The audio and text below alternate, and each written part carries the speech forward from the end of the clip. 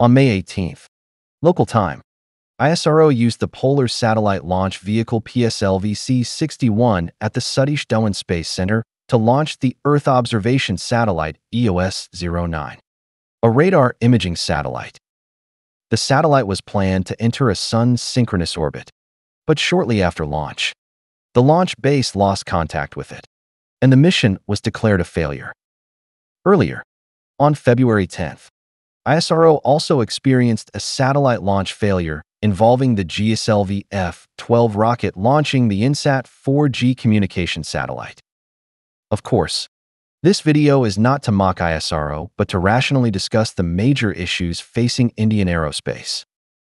If these problems are not resolved, accidents will become more frequent and numerous in the future.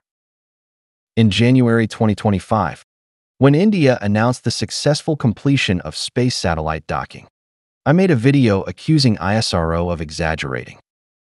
The space docking failed and was delayed multiple times. And finally, when no one was paying attention, they announced success but failed to provide any photos or videos. Executing a mission in low Earth orbit without visual evidence is simply a huge joke.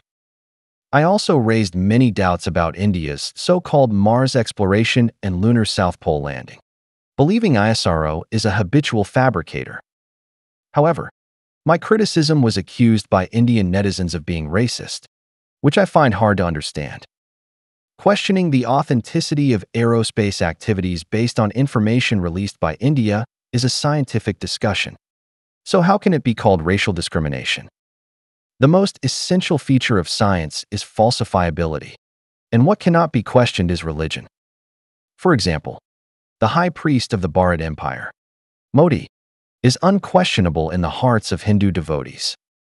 Although he has been in power for 11 years and made countless boasts, not one has been realized. However, during my debates with Bharat netizens, I planted a seed. I predicted that India would face significant risks and challenges in all verifiable space missions, with failures possible at any time. I also predicted that India's so-called independent manned space program, after multiple delays, would still be impossible to achieve in 2025. These videos are on my channel, and you can easily find them in the India playlist. Now my predictions are constantly being verified. In just a few months, 2 serious launch failures show the extremely poor reliability of Indian aerospace technology. Even satellite launches have such frequent problems, let alone sending astronauts into space. At this industrial level, Indians are discussing manned moon landings. On PowerPoint slides, the Bharat Empire has never lost, but in reality, it is always brutally beaten by facts. Space technology is the pinnacle of human technology and the most meaningful exploration project for humanity, with profound significance for studying human origins and exploring the essence of the universe and life. In such projects, political and bureaucratic influences should be minimized, and projects should be driven by the spirit of science. Indeed, leadership in space technology can bring honor to a nation. But this should not be a reason for data fabrication. Launching satellites only loses some money, but problems in manned spaceflight can cost astronauts lives. As a high-risk profession, astronauts can sacrifice for science and national honor, which will become their eternal glory. But they should not lose their lives in vain for the vanity of certain politicians. India's continued fabrication in the aerospace field seriously tarnishes the noble attributes of this industry. In January's space docking mission, under strong questioning from netizens, ISRO still failed to release any valid video or photo evidence, but ultimately declared the docking successful. Such shameless behavior would not be accepted by the public in any other country.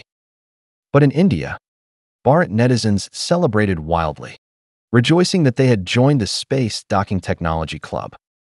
As a country that achieved space docking technology many years ago, we Chinese are deeply ashamed to be ranked alongside such a nation and voluntarily withdraw from the Space Docking Club and all other great power clubs to make way for the Bharat Empire.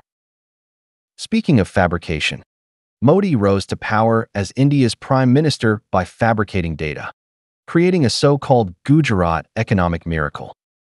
In his 11-year tenure as prime minister, India has achieved no major accomplishments.